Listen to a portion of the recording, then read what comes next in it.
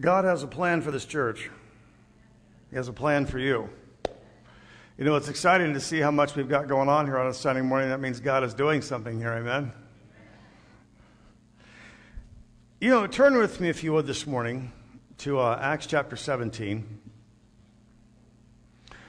And I want to talk to you this morning about the subject of what I would call intentional Christianity. This is one of these messages that God laid on my heart about 2 months ago. And I just kind of had it on the back burner in my mind, and I kept just telling the Lord, when you feel like the time is right, that's when I'm going to go after this. So, Acts chapter 17, we're going to read verses 1 through 9. It says, when they had passed through Apollonia, they came to Thessalonica, where there was a Jewish synagogue. As his custom was, Paul went into the synagogue, and on 3 Sabbath days he reasoned with them from the Scriptures, explaining and proving that the Christ had to suffer and rise from the dead. This Jesus I am proclaiming unto you is the Christ, he said, and some of the Jews were persuaded and joined, and Paul and Silas, as did a large number of God-fearing Greeks and not a few prominent women. But the Jews were jealous, so they rounded up some bad characters from the marketplace and formed a mob and started a riot in the city. They rushed to Jason's house in search of Paul and Silas in order to bring them out to the crowd, but when they did not find them, they dragged Jason and some other brothers before the city officials, shouting, "These men who have caused trouble all over the world have now come here." And Jason has welcomed them into his house. They are all defying Caesar's decree, saying that there is another king, one called Jesus. And when they heard this, the crowd and the city officials were thrown into turmoil. Then they made Jason and the others post bond, and they let them go. Let's pray. Lord Jesus, we sit here this morning, God, Lord, we want to be an intentional believer, Lord. We don't want to be somebody that just kind of floats through this Christian experience, Lord, just haphazardly, Lord, getting there or maybe getting there. God, we want to totally get there. And so, God, we pray, God, this morning that there would be a revival in our hearts, God, of what it is to be intentional about what you have called us to do. And, Lord, we ask this in your name. Amen. You know, I want to go back to verse 2. As his custom was, Paul went into the synagogue on 3 Sabbath days, meaning 3 Sundays in a row, and reasoned with them from the Scriptures, explaining and proving that the Christ had to suffer and rise from the dead.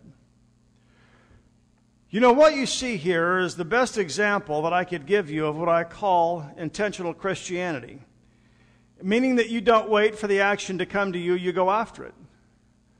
You know, I had the experience this year of watching my youngest son take up tackle football for the very first time.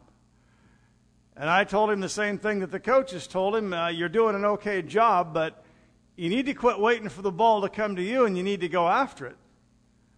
Okay, you're doing an okay job there, little buddy, but you need to be a little more intentional about playing this game. When you read Acts chapter 17, Paul was not waiting for the ball to come to him. He was going after it. You know, I've got a guy sitting back there in the back row this morning that kind of got me into deer hunting a year or so ago, Jim Booker. You don't really go after the deer in deer hunting. You sit and kind of wait for them to come by and hope you get a shot. That's okay with deer hunting, but it doesn't really, you don't stay on the team very long if that's how you play football. And in this whole thing of Christianity, just sitting there, just waiting for an opportune moment to come by, hoping you might eventually somehow stumble across a decent shot, really isn't the way that God wants our Christian life to be played out. Paul went into the synagogue on 3 Sundays in a row, sat down and said, "Gentlemen, can I tell you my story?" And the fact that he kept going back 3 Sundays in a row, it says, as was his custom, means that he did this everywhere he went. This was part of his spiritual DNA. When Paul showed up at a local town, he didn't just say, well, I wonder where I can find a nice service on a Sunday morning, sit in the back row and go unnoticed. No, he walked in and actively engaged in the process of what was going on and tried to change the culture.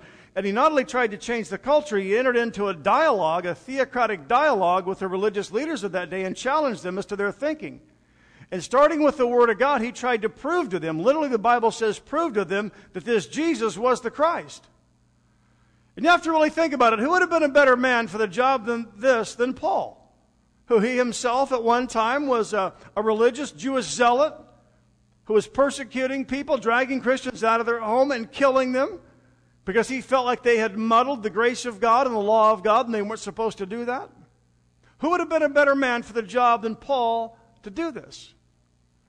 You see, what Paul was doing right here in this moment of time is he was modeling intentional Christianity. That you don't just sit around and wait for the ball to come to you, you go after it. You know, I'm sure you picked up this morning that we're getting ready to go to Bolivia here on a missions trip. And that's all fine and dandy. But you know, I guarantee you will never minister to hurting people in Bolivia waiting for them to come to you in the United States of America. If you wait for the ball to go to you, you're going to be waiting forever. You've got to go after the ball yourself. You know, we all have these sovereign appointments in life where God just kind of orchestrates something in our lives and you find yourself in the middle of a great ministry opportunity. And those are the fun ones.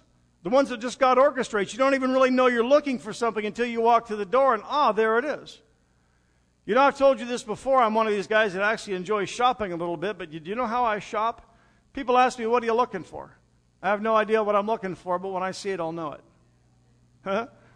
And you see, that's kind of the way, and sometimes God will open up these doors and you walk through a certain door and you didn't even know that's what you were looking for until it's looking you in the face and aha. Let me ask you just a question here. What do you do with any amount of consistency in your life that would indicate that you are an intentional Christian?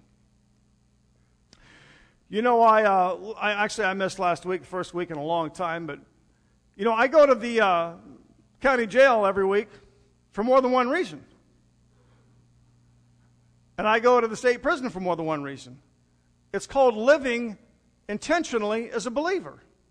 And I understand that sometimes as a pastor I have opportunities that not everybody has.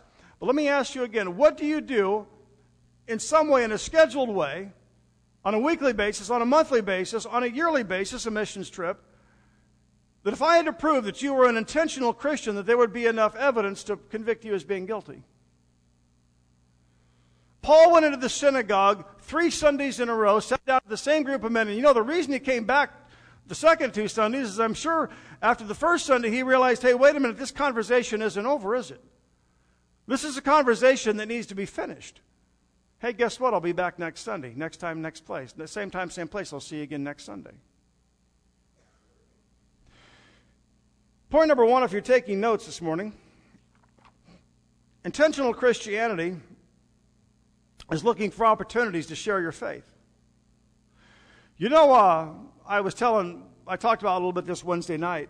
You know, I get stuff all the time just sent to me because I'm a pastor, and I got this thing recently. You've all heard of this book called Through the Gates of Splendor. It's about these 5 young men that graduated from Wheaton College. And in the year 1956, they all went to Ecuador.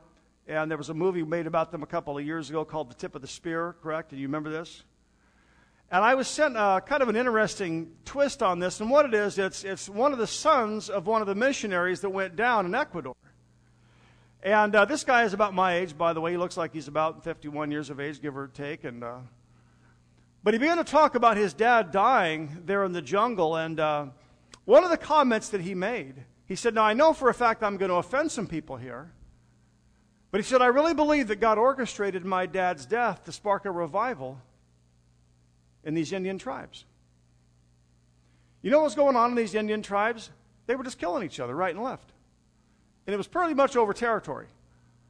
Here's what's interesting to me, too. You know, you watch the news, and they show all the violence that's going on in the inner cities. And you've seen this where in one big inner city, there's 20 or 30 shootouts in one weekend. And they say, oh, the problem is guns. Well, you know, the same thing was happening in Ecuador in 1956, only they were doing it with spears. Now, what is really the problem there? Is it the gun? Is it the spear? Or is it the condition of the human heart? Hello? Now, you can take a guy's gun away and still not fix his heart, and you can take a guy's spear away and still not fix his heart. But you can only fix a man's heart through imposing the God equation into his heart, right? And that's what they went there to do. So they show up there, and they thought everything was going pretty good for a while. All of a sudden, they still don't know exactly what it was that sent these men off, that tipped these men off the way that they did. But they got out of this airplane one day and they were all attacked, and they showed some of the videos and some of the pictures of these men laying in the river. And they were just really flashes because they didn't want you to really look at it, because it was really you could tell the piranhas had gotten to these guys. But you know what the end of the story was? One of these widows took the man that had put a spear into her own husband and brought him down to the river in the exact same spot where he had killed this woman's husband, and she baptized him in the name of the Father, the Son, and the Holy Spirit. Now that's intentional Christianity, eh? Could you do that? Could you take the guy that put a spear in your husband, a bullet in your husband, and take him right down to the exact same spot and baptize him? Intentional Christianity is looking for opportunities where you share your faith. And sometimes they're not pretty, beautiful opportunities. Number two, intentional Christianity is not being ashamed to pray for someone. You know, this is something, everybody has their gifts and everybody has their real fiery passions in life. And I have to admit that, really grabbing somebody and pulling them out of a line and really praying for them is not exactly what God's wired me up to do. But one of the things that God has dealt with me on is, am I ashamed to pray for someone, especially in public? Now, let me give you two extremes here. There's a right and a wrong way to do everything. Have you ever seen an evangelist that calls a young man up in front of everybody, and he's got a microphone on like this, and the kid's kind of whispering in the guy's ear, and the guy grabs him and says, "In Jesus' name I pray that the demon..." And he broadcasts the kid's sin to the whole world. The kid doesn't fall over under the power of God. He falls over under embarrassment. You ever seen that happen in the church? That's disgusting. One of the things that I try to do when someone comes to me, is I try to get them from a public to a private setting. So if this person wants to vent, they can vent. If they want to cry, they can cry. If they want to rejoice, they can rejoice, whatever it is they want to do. But I've learned to try to say to somebody, if they're standing there kind of pouring their heart out to me, can I pray for you right now? Now understand, if someone says yes, and you're sitting in McDonald's, I wouldn't broadcast, "Oh God, I pray that her husband that's involved in an affair right now..." Okay, you don't do that. But in the way that you know that the Holy Spirit would want you to do that, take that moment right then and right there and just pray for that person. And you don't have to make a big deal out of it. You don't have to make a show out of it. One of the signs of a Pharisee in Matthew chapter 23 is they make lengthy prayers in public for show. God is not impressed by how good you can pray in front of everybody or how long you can pray. Okay? He's impressed with a sincere heart. And the next time you have someone who begins to dialogue with you and they begin to pour their heart out to you and you can see this person is really struggling, why don't we all step out in faith and say, let's pray about that right now. And it's okay to step behind a tree. It's okay to step behind a wall. It's okay to step, you know what I'm saying? It's okay to kind of get, we was going over this a couple of Wednesday nights ago. We're going through the book of Mark on Wednesday night, and it's a long story, but in Mark chapter 8, you remember with Jesus and the story of the blind man. And what did he do? He took the man by the hand, he led him out to the edge of the city, and he prayed for him out there. He got him out of the chaos. And I've never found it to be very effective to pray for someone, like when it's, it's like, "Oh, well, where's Waldo?" Like that kind of a thing. I've never had a lot of luck praying for somebody in the middle of a crowd like that. But if you can reposition the moment, say, "Look, I want to pray for you now. Let's go over here and let's just kind of get a little moment of silence here." You know what that is? That's called being an intentional Christian.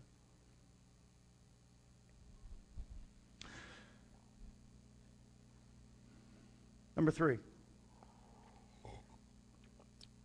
An intentional Christian, living intentionally, is looking for opportunities to make other people feel accepted and wanted. When we get together, whether it's on a Sunday morning for a worship service like this, or whether it's a church picnic, or whether it is a really good movie at 2 o'clock in the afternoon, this is one of these sermons I probably should have preached about 4 years ago. I shouldn't have waited this long, but I want to just challenge us all this morning. with something. And I want, if you get nothing else out of this message, I want you to take this with you, okay? When you walk on a Sunday morning, I want you to start to think a little differently. And instead of looking for that face that you know, I want you to look for that face that you don't know. And I want you to make an effort to intentionally go out of your way to walk up to that person and say, hey, I know I've seen you here before. I've never really caught your name. My name is Dan, and your name is. Now, again, let me say, we've got a great church here, a bunch of great people.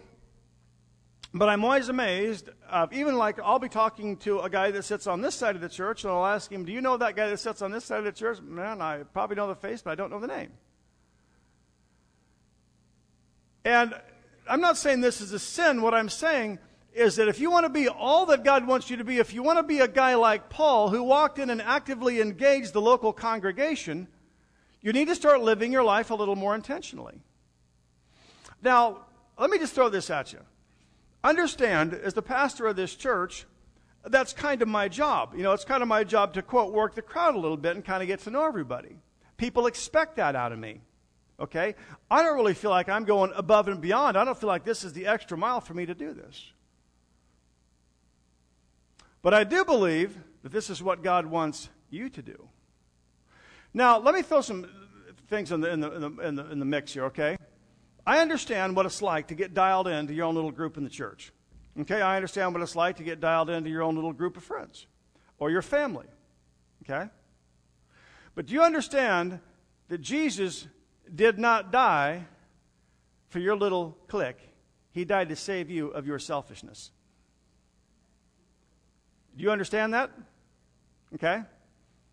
Now, I want to address something here. How do I say this?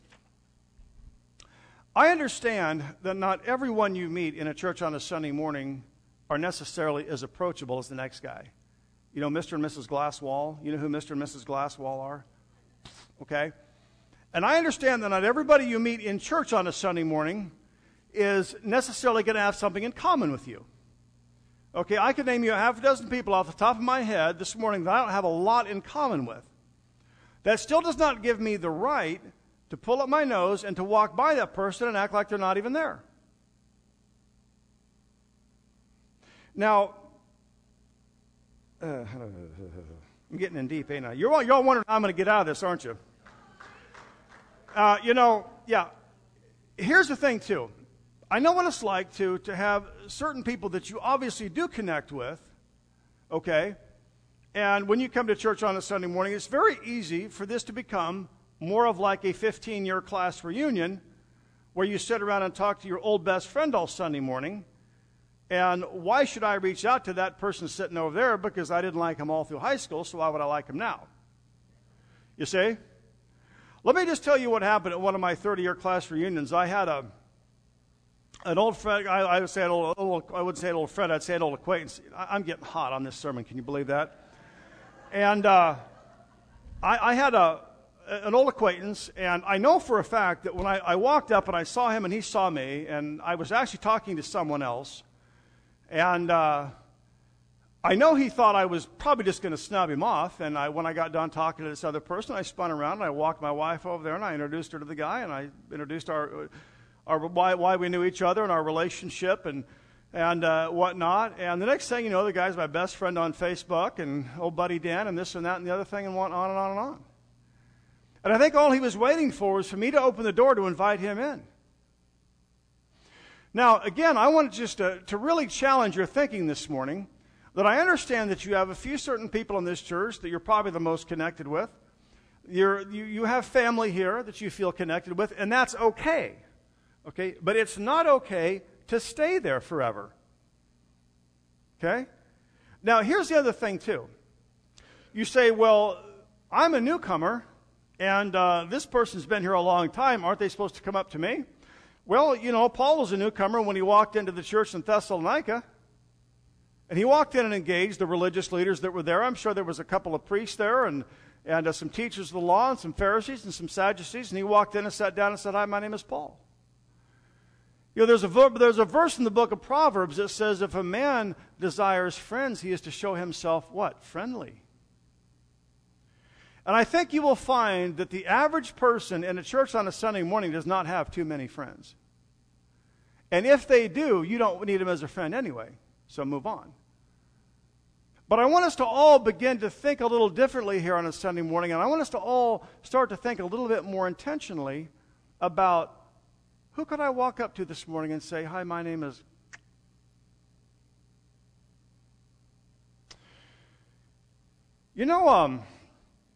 I stumbled across an article recently. Hey, Nick, can you find me a picture of that Jennifer LeClaire? Can you show me it's on there. This lady, I'm gonna read you just a small portion of an article that I'm on this lady's news feed. I like her. She's an author. She's actually the news editor at Charisma Magazine. And before I even give you any part of this article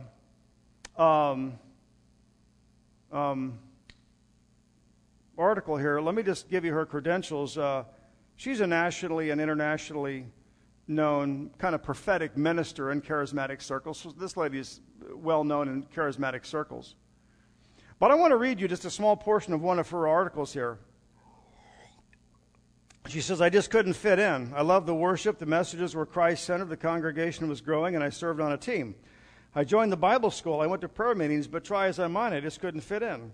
I wasn't the only one. It was a common for all new members. We were welcomed originally with open arms, but then we were kept at arm's length. The group that had helped launch the church was a near impenetrable bunch of passionate believers and were very selective about who they let into their inner circle. This church clique even had its own buzzwords. Everything was intense. They were always stoked. Many things were profound, and they did everything in the grace of God. But if you came from another church, your speech gave you away, and you were shut out of the inner clique. It was frustrating, and I had never experienced it before. I had always been part of kind of the inner circle and knew the language, but I just couldn't fit in. I eventually left that place and found a place that did welcome me with open arms and a place that embraced me. Since then, I've visited several churches of many sizes and denominations and found out that church cliques are usually always present everywhere. Then she cites a study done by Balswick and Lane. Well, they identify 4 different types of cliques in a church. Now, I want to give you these here real quick. Yeah, that's her, yeah. Number 1, she says there's the married cluster couples. That's obvious. Married people kind of hang out together. And then there's the Christian educator cluster. She says these are the people that typically make the decisions on what is taught in the church theologically. This is what we believe. Then there's the established member cluster, what we would call the long-standing, founding father members of the church, sometimes just the old people. And then there's the prominent member cluster, which is people that have money and influence. Now, what she goes on to say, she says, I don't disagree with that little study, but she goes on to say, have you ever seen a worship team that's a clique? Right? Do you understand that anything in a church can become a clique if you allow it to? Now, let me throw this at you. And I say this a bit tongue-in-cheek. Is the board in this church a clique? No, it isn't. It could be, but it's not. First of all, a board is biblically ordained by God in 1 Timothy chapter 3. It could become a clique if I wanted it to be a clique and if I nurtured that and cultivated that within the DNA of the group, but it's not a clique because we don't allow it to be. Is the pastoral staff in this church a clique? Could be. I've been in churches that's the way it was. It's total clique. I hope and I pray it's not here. And if it is, I'd like to know where, and I will address it. Me and my wife talked about this week. I sent her this article. She said, you're really going to talk about this on a Sunday morning? I said, I guess. And we were sitting there last night talking about this. I said, let me ask you a straightforward question. Am I a clique? Am I a clique? If you're really going to be honest and if you're really going to work through some of these issues as a church, you have to ask those questions, don't you? Is the pastor a clique? Is the staff a clique? Is the board a clique? Is the worship team a clique? Well, I would like to think not, and if it is, I'd like to know where, and I will address it. But here's my point. Understandably, people always kind of mold together with common likes and common interests. But here's where I really want you to go with this. Here's what I really want you to get out of this morning. Let's go back to walking up to someone and saying hello. Okay, I would encourage you that a lot of times this works better within the context of age. You know, the 20-somethings, the 30-somethings, and the 40-somethings. Let me give you an example. I see people that come here on a Sunday morning, and they kind of come in alone. A lot of times they sit alone, leave alone. And then I go to the Mexican restaurant or wherever, and I see the same group of people sitting together. And why don't you just try to find that one person that seems to be all by themselves and say, hey, we're going to go over to the Mexican restaurant. Why don't you come with us? And why don't you make the effort, since you're one of the people that's in the group, why don't you make the effort to bridge that gap and drag somebody along with you? Do you know what this is, folks? This is intentional Christianity. I had a guy in my last church that would come up to me on a Sunday morning. Didn't come very often, but when he did, he would come up and he would grab me and he'd say, Pastor, inspire me this morning. Pastor, set me on fire. And I'd say, I'll do my best, brother. And usually at the end of the service, he'd come up and give me a big hug and say, that was so great, Pastor. And I'd say, thank you. And not one time would he ever come in on a Sunday morning and say, Pastor, who can I reach out to here this morning that's hurting and lonely? Let me tell you a true story. You know who a guy by the name of Andre the Giant is? He's dead now. You know what that guy used to do? He would go to the local bar, and he would find the loneliest person in that bar, and he would sit and spend the night with that person. I don't know if he even knew the Lord. I think he knew the Lord better than some of us did. See, I want us to start to think a little more intentionally here on a Sunday morning. And here's the thing you have to understand, too. No church has a program for every possible case scenario. Okay? Since Cameron has started here, we have we obviously have a youth group, and we've tried to start this for young, not just for young singles, but just for young people. Even if you're married and you got small kids, if you can find a sitter, you can come to this group. Okay?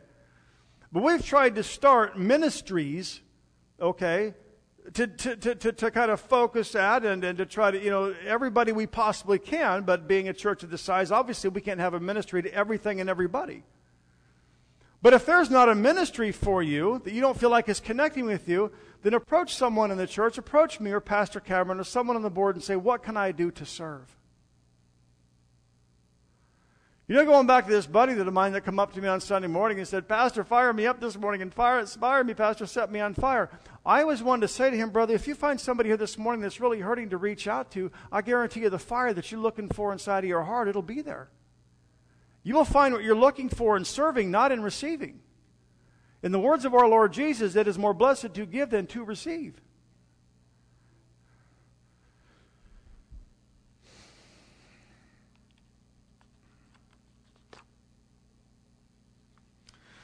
I had a real blessed moment one time where I was able to sit and listen to a guy named Rick Warren. And he came in and spoke to a group of pastors there at General Council. You just had to buy a ticket to get into this lunch. And you had a little lunch, and then he got up and spoke to us. And now, interestingly enough, he said, I want to talk to you today about the subject of personal soul winning. Now, he's talking to a group of pastors here, okay, Pentecostal preachers, and he says, I want to give you a little spiel here on soul winning. Now, you would think that a bunch of pastors feel totally secure in doing this, and some do and some don't. But this whole idea of living intentionally, I want to give you his thoughts on how to talk to somebody about God. Let me ask you this. Does anybody here find it intimidating to talk to somebody about God? Do you find that intimidating?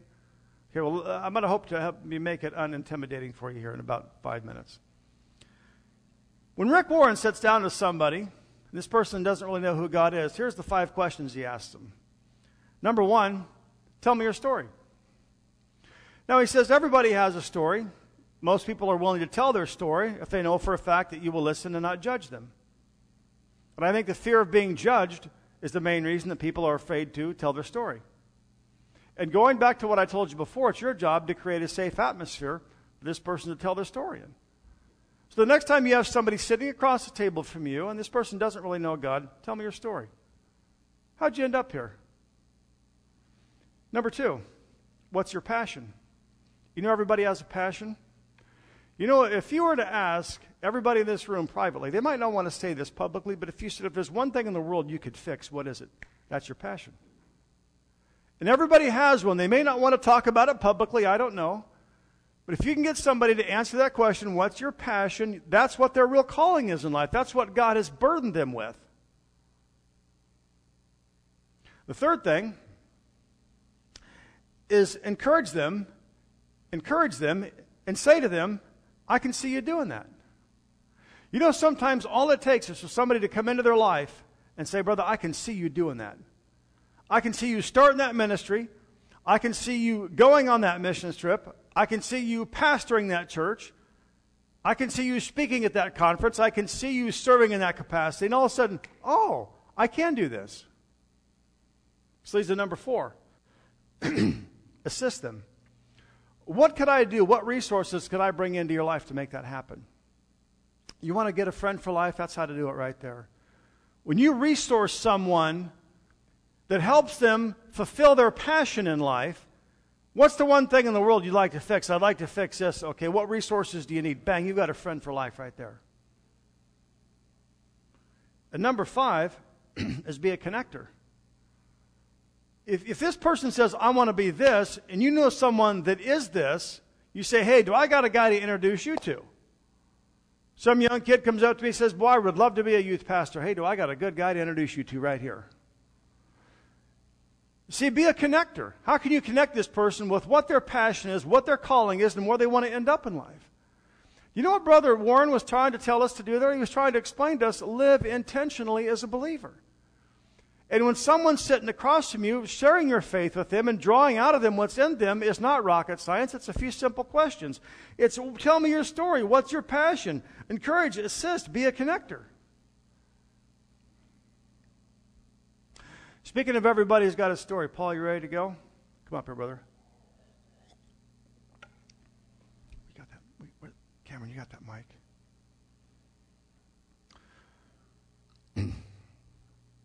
This is a young man named Paul.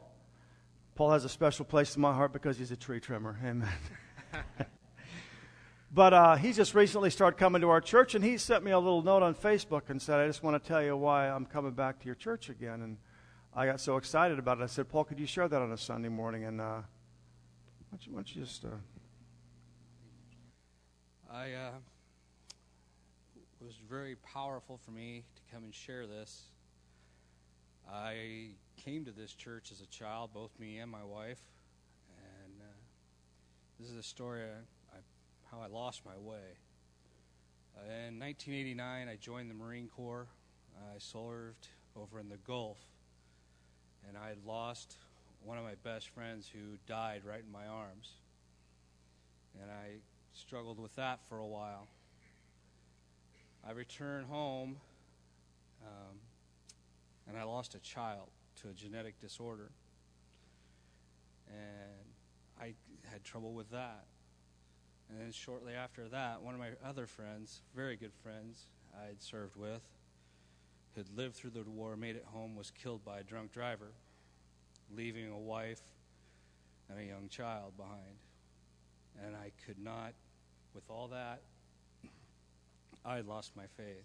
How could God let something like that happen? I ended up self-medicating myself with drugs and alcohol.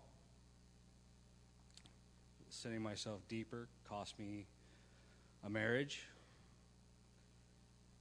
And at the time, I thought it was myself. Through years, I'd gotten myself out of drugs and alcohol, on a better path. And I had remarried again. She was taken from me by a rare disease called amyloidosis. And I just still continue to keep my back turned to God. Then, being a stubborn man that I am, would not ask for any help after I lost my wife, Christine, and now my present wife, Susan, came in and took care of me and my son, knowing I would not ask for no help. And that blossomed into a beautiful relationship, and we are now married, and we have a beautiful daughter. Still, I had no realization of what was going on.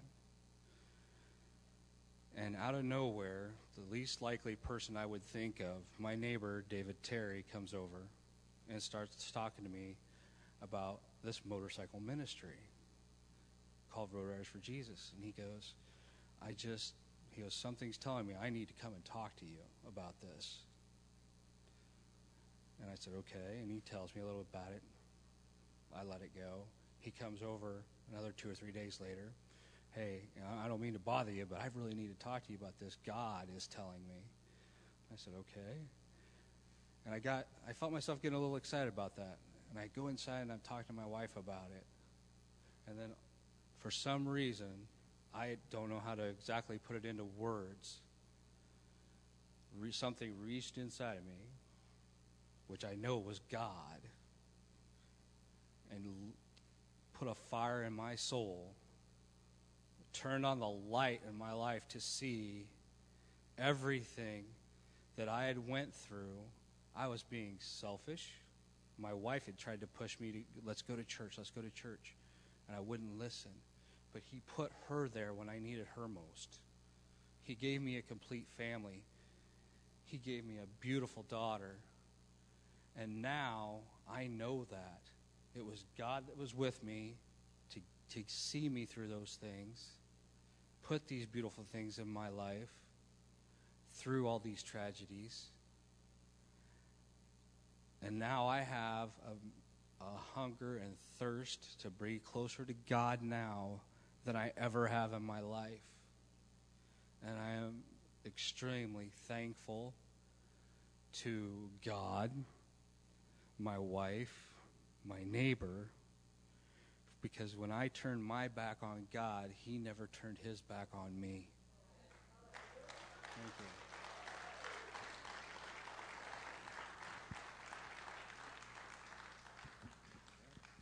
Bless you, Paul. How service this morning is I would just like to have just the men of the church especially just file by, just come up here and meet Paul. I know some of you know who he is, some of you do not know who he is, and I just think this would be a very appropriate ending to this message this morning.